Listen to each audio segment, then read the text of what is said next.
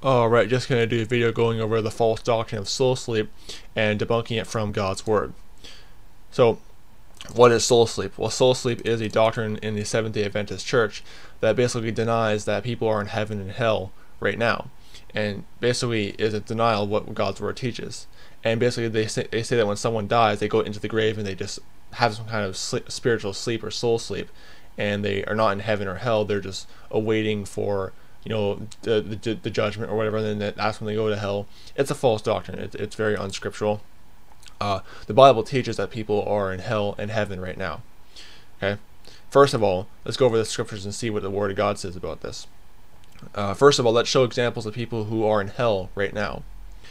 Okay, so first of all, God opened up the ground that some wicked Israelites were standing on, and the wicked Israelites dropped instantly into hell, and God closed up the earth after. They go straight into hell. They don't start soul sleeping in the grave. Numbers chapter 16 verses 30 to 33.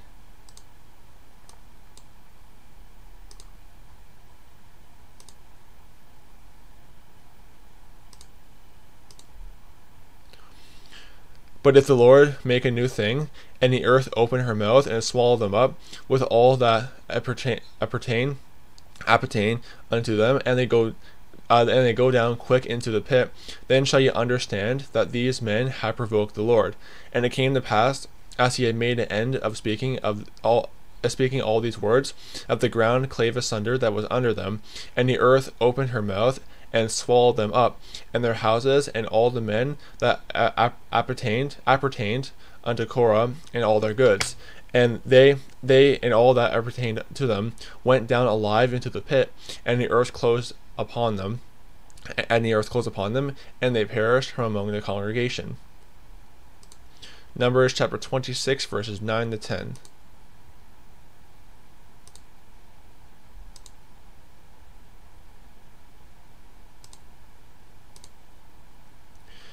The sons of Elab, Numal, and Dathan, and Abiram, that is, Dathan and Abiram, which were famous in the congregation, who strove against Moses and against Aaron in the company of Korah, when they strove against the Lord, and the earth opened her mouth and swallowed them up together with Korah, and that when that company died, and what time the fire devoured 250 men, and they became a sign. Psalms 106 verses 17 to 18.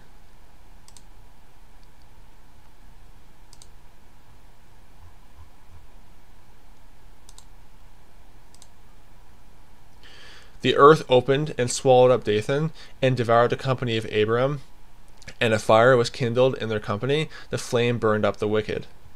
So they go straight down into hell. They don't go down and start soul sleeping in the earth, like the false doctrine of soul sleep would say. Next, when God tells about the fate of Pharaoh, the king of Egypt, God mentions people who have already gone down to, quote, the nether parts of the earth, which is where the underworld is located. Ezekiel chapter 31 verses 14 to 18.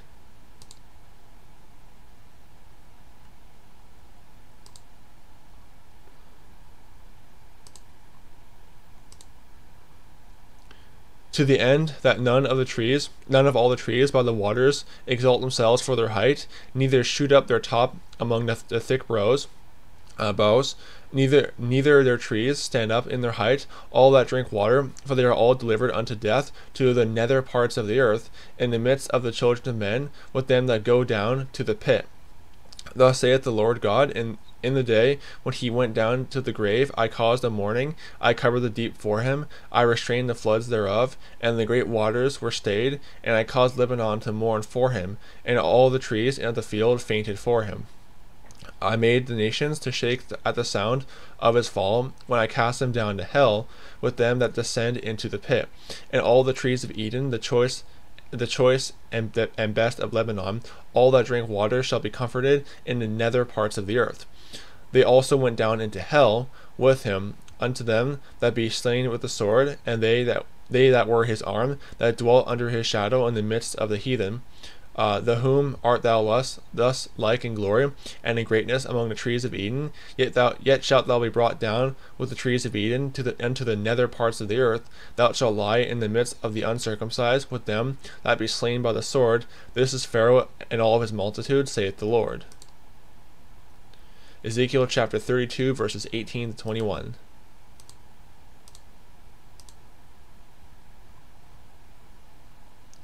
Son of man, wail for the multitude of Egypt, and cast them down, even her and the daughters of the famous nations, unto the nether parts of the earth, with them that go down into the pit. Whom dost thou pass in beauty? Go down, and be thou laid with the uncircumcised. They shall fall in the midst of them that were slain by the sword. She is delivered unto the sword. Draw her and all her multitudes. The strong among the mighty shall speak to him out of the midst of hell. With them that help him, they are gone down. They lie uncircumcised, slain by the sword. Ezekiel chapter 32, verses 26 to 30. This is Melchit, Tubal, and all her multitude. Her graves are round about him, all of them uncircumcised, slain by the sword, though they caused their terror in the land of the living. And they shall not lie with the mighty that are fallen of the uncircumcised, which are gone down to hell with their weapons of war, and they have laid their swords under their heads, but their iniquities shall be upon their bones. Though they were the terror of the mighty in the land of the living. Yet thou shalt be broken in the midst of the uncircumcised, and shalt lie with them that are slain with the sword. There is Edom her kings, and all her princes, with which their might are laid by them that are slain by the sword. They shall lie with the uncircumcised, and with them that go down to the pit. There be the princes of the north, all of them, and all the Zidonians, which are gone down with the slain. With their terror they are ashamed of their might, and they lie uncircumcised with them that be slain by the sword, and bear their shame with them that go down to the pit. So there are people who have already gone down to the pit, have been cast down to hell. People who are already down there, as God is describing this fate of Pharaoh. There are people already down there. They're not in the grave soul sleeping. Now, of course, the account of Lazarus and the rich man dies and wakes up instantly in hell, right after. He was not soul sleeping in the grave. Luke chapter 16, verses 22 to 26.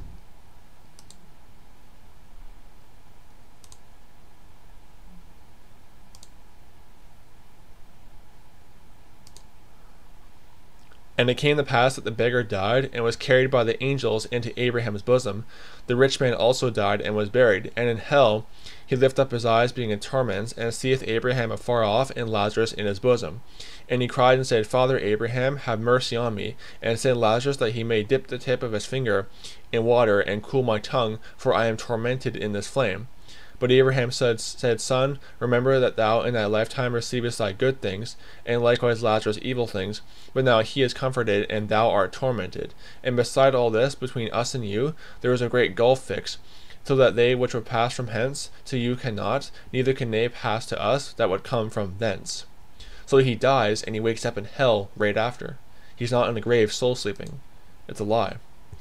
Next, when Judas died, he went straight to hell. He wasn't in the ground soul sleeping. Acts chapter 1, verses 24 to 25.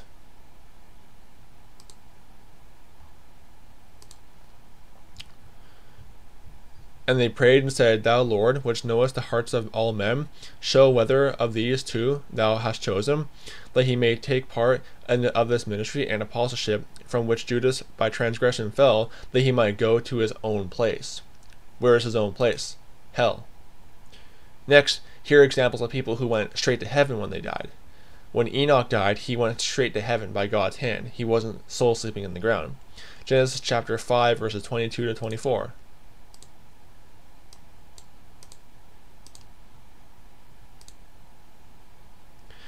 And Enoch walked with God after he begat Methuselah 300 years, and begat sons and daughters. And all the days of Enoch were 365 years. And Enoch walked with God, and he was not, for God took him. Where did God take him? To heaven. Not in the grave soul sleeping. When Elijah died, he was taken by God straight up to heaven. He didn't start soul sleeping either.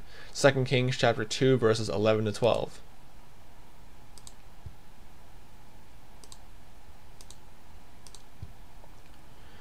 And it came to pass, as they still went on and talked, that behold, there appeared a chariot of fire, and horses of fire, and parted them both asunder. And Elijah went up by a whirlwind into heaven. And Elisha saw it, and he cried, my father, the chariot of Israel, and the horsemen thereof. And he saw him no more, and he took hold of his own clothes, and rent them in two pieces. So Elijah was carried by a whirlwind right up to heaven, not into the ground, soul sleeping. The apostles themselves saw Jesus Christ speaking with Moses and Elijah in heaven. It shows that Moses and Elijah were both in heaven, not in the ground, soul sleeping. Matthew chapter 17, verses 1 to 4.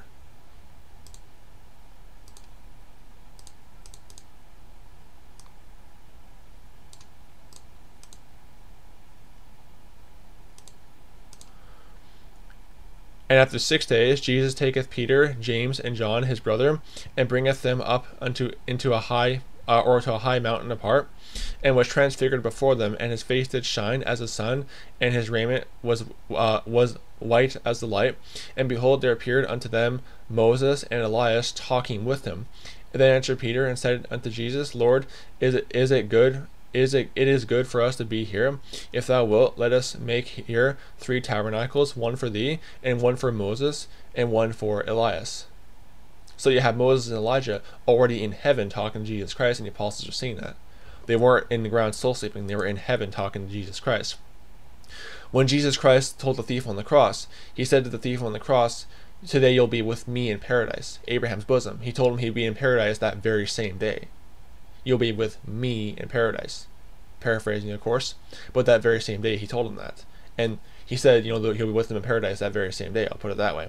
Luke chapter 23, verses 42 to 43.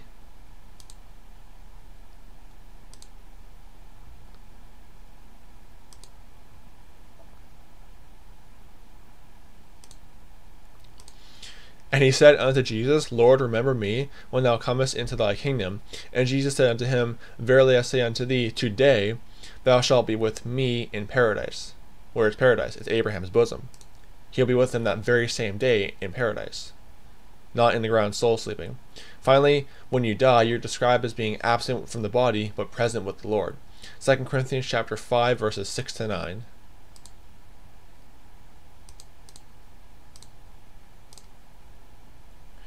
Therefore we are always confident, knowing that whilst we are at home in the body, we are absent from the Lord, for we walk by faith, not by sight. We are confident, I say, and willing rather to be absent from the body, and to be present with the Lord. For wherefore we labor, whether present or absent, we may be accepted of him.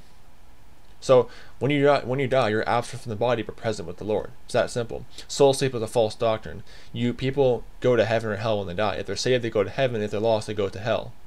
And not to mention too, there are angels who are down in the underworld too, who are in chains of darkness, according to 2 Peter chapter 2, verse 4 and Jude 1:6. But it's a false doctrine, soul sleep. People go to heaven or hell when they die. If they're lost, they go to hell. If they're saved, they go to heaven. Don't be deceived by the false doctrine of soul sleep. May the grace of our Lord Jesus Christ be with all the brethren. Goodbye.